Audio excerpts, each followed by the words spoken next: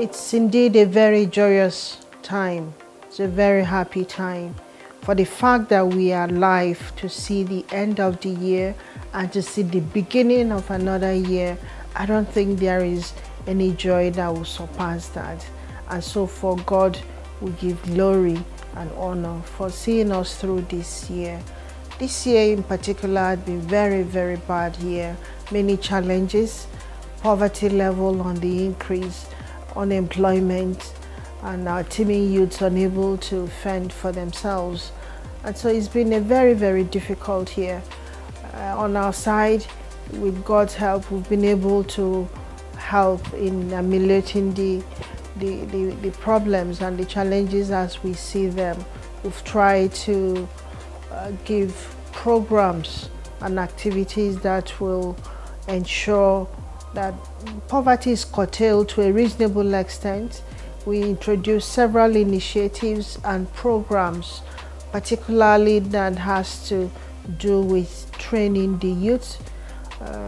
Our development programs are those that are sustainable because they have to be sustainable.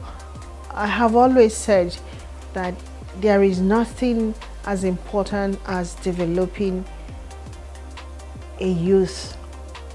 Indeed, there is nothing as important as developing any human being, giving them skill, giving them opportunity to fend for themselves. In fact, the Bible puts it in a very wonderful way that we have to. God teaches us, and we borrowed it as children of God, that God taught the apostles and those around them how to fish, as opposed to just giving them fishes to eat. And so when you take it literally, the development programs does that. It teaches us how to fend for ourselves. It gives us skill, because with your skill, nobody can take that away from you. You can be citizen of the world, you can fend for yourself, but most importantly, you will have source of revenue to look after your family.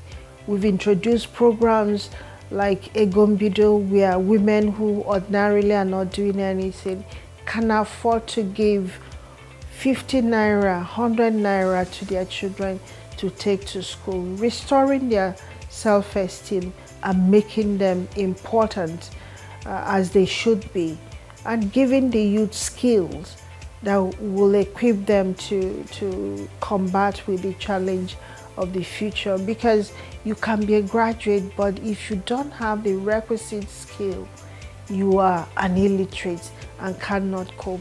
And so we've prioritized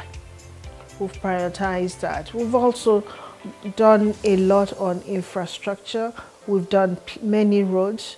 We have made sure that literally every community has light and water, and we will make sure that no community goes without having access to water or road that they can pass, because it's important if we want to have a community that has bottom-up economic growth. We have to give them access, and that means road, give them access to skill, and make sure that everybody has skills that will be in tandem with that sort of growth. We've established Farmers Trust in Obaru local government as the first phase. We're going to the west, Anambra West. From the west, we're going to Anambra East, Oyi, Anyamelu. These are the farming communities. The essence of this scheme is to make sure that every man or woman who has the intention of farming has access to this grant to plant their vegetable, the yam and the cassava, because food security is number one. When you can fend for your family, if you can feed your family properly, every other thing becomes secondary. I mean, it's said by those who knows better than I do that once a man can feed his family, he can listen to philosophy. But unable to do that, no philosophy make sense. Therefore, food security is number one, and the other security comes in secondary. And so we are putting in these measures in place to make sure that our communities are adequately able to fend for themselves.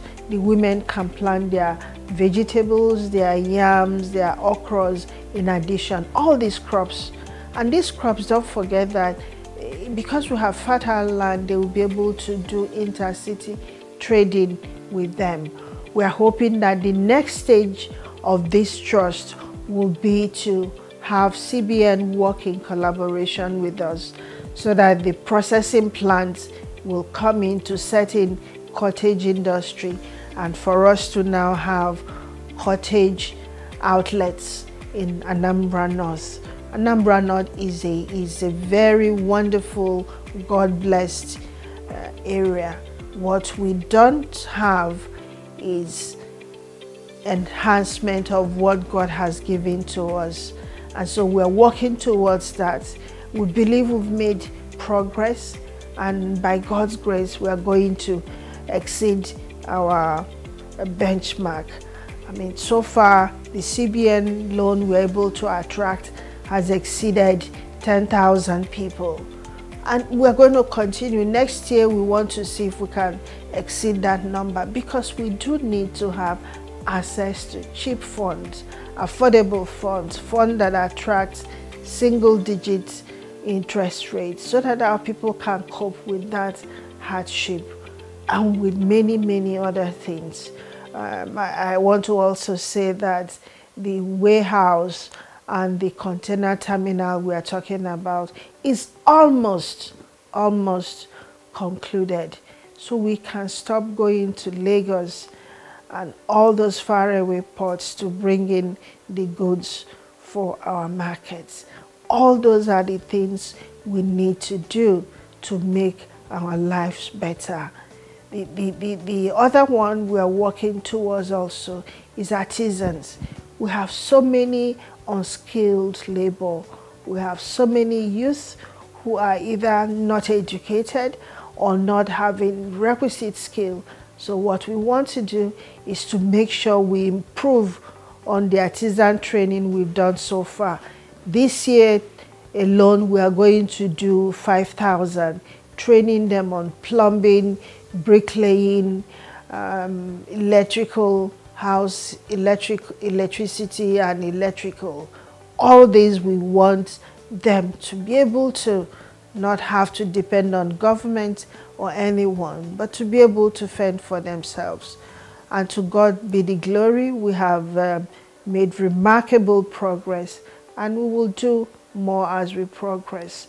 The details, real details of what we have been able to accomplish these past years and the one that we are still going to do will be in our scorecard. We are going to send it online on Facebook, so everybody will have access to that, and you can score us. We'll be happy to hear your opinion. But above all, I want us to thank God for our lives. No matter how difficult our economy may have been, the fact that God has kept us alive, we must give Him thanks. We must honor Him. We must give Him glory, because He has kept us. And not only that, every day He keeps us alive. He gives us hope that things will be better. And indeed, things are getting better. And I want to wish every one of you a very, very happy New Year. God's blessings and God's love to you and to your family. May God bless you. May God protect you, shield you, be with you, and be for you. In Jesus' name I pray for you. This is from me and my family to you and your family. Happy New Year. Thank you very much.